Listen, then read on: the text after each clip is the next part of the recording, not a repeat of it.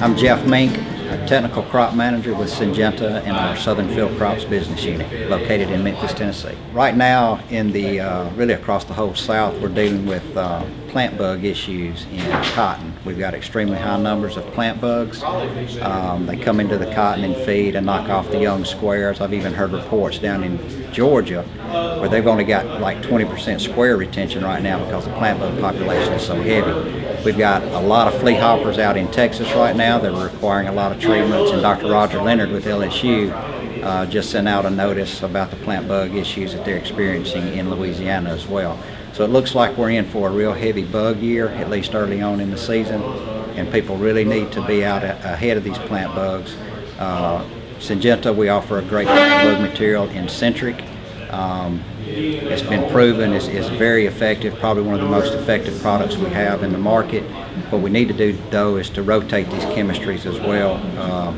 Use Centric for a little bit and then rotate to some other chemistries to prevent resistance. And then later on in the year, we also have Indigo insecticide, which is a combination of Centric and Karate Z.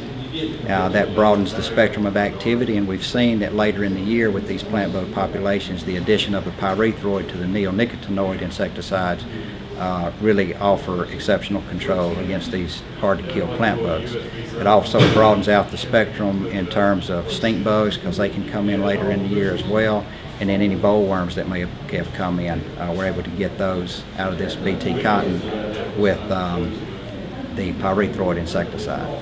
So the only other issue that we really have right now in cotton in particular and some in corn are spotter mites. The spotter mites usually show up in hot and dry conditions.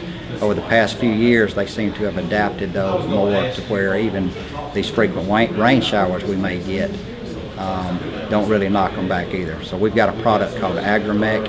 It's a really good miticide, but again you need to be out in front of these insects and really get the insecticide on it before they build to high populations, and go ahead and knock them back some, and then you'll be set for the rest of the year.